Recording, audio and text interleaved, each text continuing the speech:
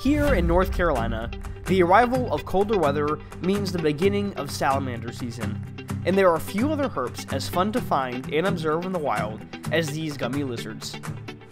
One of the most locally abundant species in lowland areas here in central North Carolina is the Redback Salamander, a small plethodonid which is famous for its ability to eke out an existence pretty much anywhere that there are cover objects and invertebrates to feed on.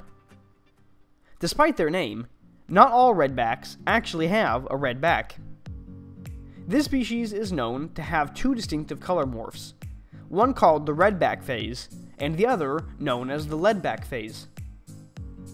Leadbacks may have a grayish dorsal coloration, or none at all, but usually still have white ventral speckling, which can help tell these apart from other plethodons, such as juvenile slimy salamanders. Different populations of redbacks have varying proportions of each color morph, depending on which phenotype most increases fitness, and this specific population seems to have a pretty even amount of each. These can be among the most abundant amphibians in the woodlands where they are found, and are both an important prey species for larger herps, birds, and mammals, and are also predators of many invertebrates. Notably, redbacks also snack on mosquito larvae that are deposited under logs, helping control populations of everyone's favorite buzzy bloodsuckers. As cute as redbacks are, they were not the target species on today's adventure. Instead, Jake and I were looking for a much larger and much chunkier salamander that you all have seen featured on my channel before, but that he had never seen in the wild. Well, we just flipped this log right here and spotted a little gem of a marbled. Check it out. I don't know if you guys can see it with the camera angle there, but that is a gorgeous adult. Looks really healthy. Just about like a classic marbled salamander. You have that gorgeous pattern they're known for in the top, that kind of white marbling gives them their name, and that stout body plan that lets you know they're an amphibian. Yeah, so we'll go ahead and get that nice amphibian layer built up, and then we can kind of pick her up here. Now this probably is an adult female, if she's still down here by the pools. I don't see eggs that she's on right now, but she could have buried them. But yeah, right there, the little gems of the forest, dude. They don't even look real. It's crazy. That is a gorgeous individual, guys. That is an awesome first marbled of this season. Now, ecologically, marbled salamanders do play a pretty important role in our ecosystems. They are, I want to say, the third largest terrestrial salamander in North Carolina, behind eastern tigers and spotteds. All of them are amphibians, though. And because they are these very large-bodied salamanders, they do represent a lot of energy. Obviously, as you can see, they don't have any, prominent defensive mechanisms, so definitely they're providing energy for lots of animals. Also, their larvae and as adults will consume a ton of invertebrates. That's their primary food source.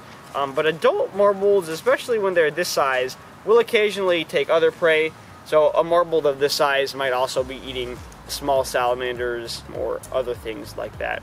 But they are just really gems of the forest. Their patterning is second to none. These are our state salamander as well, and I think that's a great state salamander for us to have. And there's just nothing that you cannot like about them. I mean, they smile all the time, they're chunky, they're adorable. They are definitely my favorite salamander in the state. And so if you're ever lucky enough to see one, there's obviously no reason to be scared of them or to squish them. They're not slimy, they're not nasty, they are beautiful, and they're an important part of our local ecosystems. Alright guys, well this is actually Jake's lifer marble. Jake, yes, what do you think? I'm beyond stoked right now, me being from Florida, never thought I'd ever have the chance to come out and find salamanders, especially out here in North Carolina with Ben. So thank you very much, Ben. You did not disappoint watching your YouTube channels. I had the confidence that we come out here and find something cool, and it took 5 minutes, 3 logs. Yeah. Here we are, this amazing marbled salamander. Dude, what's the coolest part about the salamander? The coolest part? Well, I have to say it's just, like you said, his eternal grin. I mean, it's the cutest thing I've ever seen in my life. Now, the two most important things to remember when you're working with salamanders is, one, always get that layer of dirt and water on your hands when you're handling. That just minimizes the likelihood that you will transmit a disease to the salamander or interfere with its natural skin mucus layer in any way. And the second thing is you always want to put it back exactly where you found it. So we have this log right back how we found it. If someone else walked by, you could never tell it was flipped. And we'll put the salamander back literally at the exact same spot and just kind of let her crawl back under her chosen log. You know, if you love these animals and you enjoy seeing them, then it makes sense you want to respect them and their habitat. Not 20 minutes after finding our target species and Jake's life are marbled, he flipped a really nice looking moist log and uncovered something truly spectacular. Now this is a stage of marbled salamander life cycle that I have never had the pleasure of witnessing before, and it truly is a spectacular sight to behold. So this is a mature female, a really pretty, really healthy individual, and what she is doing is actually guarding her nest of eggs. Now she probably laid these eggs within the last 2 weeks during this fall breeding season, and as you can see, she's under this very moist log. Now this log is positioned at the edge of what will be, within the next couple of months, an ephemeral breeding pond. And that breeding pond is going to be used by, you know, all kinds of amphibians, from toads to frogs to other salamanders. But she has already deposited her eggs. The embryos are developing in those eggs right now, and she will sit on top of this nest and she will guard it with her life until the water level rises. And as soon as that water touches the eggs, these guys are going to open up and the larvae are going to come out into the water. Now we don't want to disturb her too much, but I do think it's just amazing. And I can even see inside some of these eggs, those little embryos moving around. And they will hatch into larval salamanders, hopefully within the next month or two. But that is an amazing find. I cannot believe that Jake just found this, and I've wanted to see this, I don't even know for how long now. So we'll get just a couple shots of those eggs, and then we will put this log right back as we found it, so she can continue defending this next generation of marbled salamanders. Well, since I was the one to find it, Ben gave me the honors to put her back. Oh my gosh, she almost got squished. Just take one more look at this. I mean, this is just absolutely mind-blowing.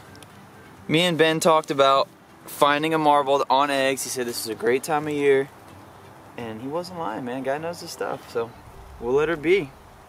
Continue doing your thing, mama. Alrighty. Like Sweet. we were never even here. Dude, that is awesome. I still can't believe it. I can't either.